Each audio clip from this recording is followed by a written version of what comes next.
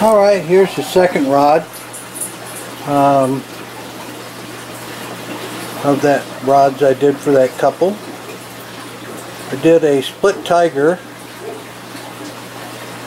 on either side of the weave.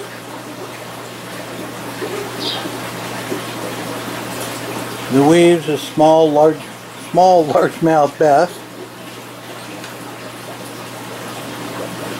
It's all bracketed by JTOBs. And then there's the other part of the tiger. Really elongated patterns in this tiger.